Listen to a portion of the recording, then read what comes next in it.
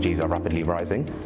And really the fundamental hardware of photonics is really these capabilities to detect single photons. And we have detectors that work over, that work pretty well already, right?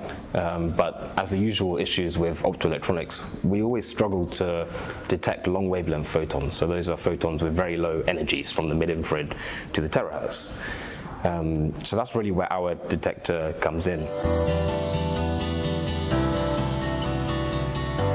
We were doing experiments in the lab, and then we basically stumbled on this. So the material was behaving differently than we expected. We started to look into it.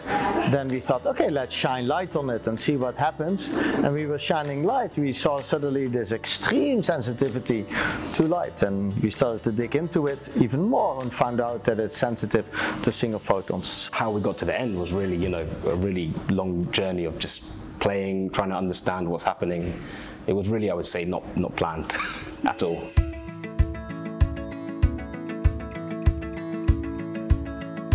Our device structure is based on using two-dimensional material heterostructures, which means putting different type of two-dimensional layers on the top of each other.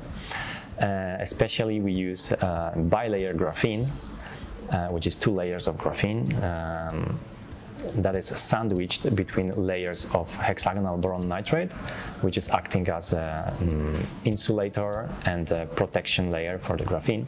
Here you have 2 layers of graphene as an illustration, and then when you put them on top of each other, perfectly on top of each other, then you don't see anything, right? But if I rotate them, you see this periodic structure emerging, you see here? This periodic structure is called moiré. This is seen everywhere in nature, but here we have moiré at the level of atoms. And then the electrons that are moving in this material, they feel this moiré effect, this potential, and it completely changes the properties. So because of that, this superlattice induces new types of electron behaviors, new types of interactions between electrons. But what we're doing actually here is studying what happens to these superlattice devices, to these electrons, when we apply strong electric fields. Let's imagine that you have a box on a table. It's a huge box, and you put a handful of grains of rice there. And then you put another handful of grains of rice, and you just keep doing that, and the pile inside accumulates. And it may seem quite boring at some point, at the beginning, until you cross the critical point and the table breaks, because the weight is so large. So this is more or less what is happening, but instead of the grains of rice, we have electrical current that is flowing. And when we reach the critical point, the device doesn't break, but rather it jumps very suddenly to a different state, which is the electron hole plasma.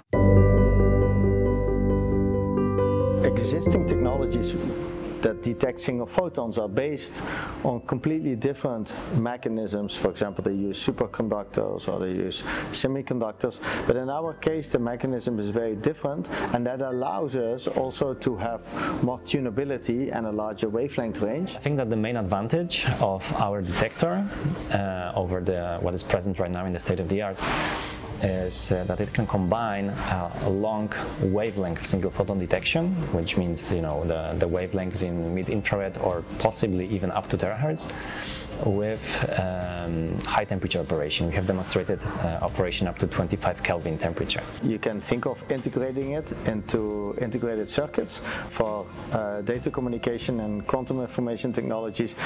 This is very important, but also on imaging, for example, for space exploration and for medical imaging.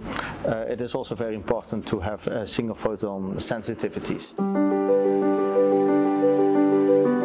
I think the biggest excitement was really when we found it, because as these things go, you find something and then that's the easy part, and the hard part is trying to prove it's really what you saw.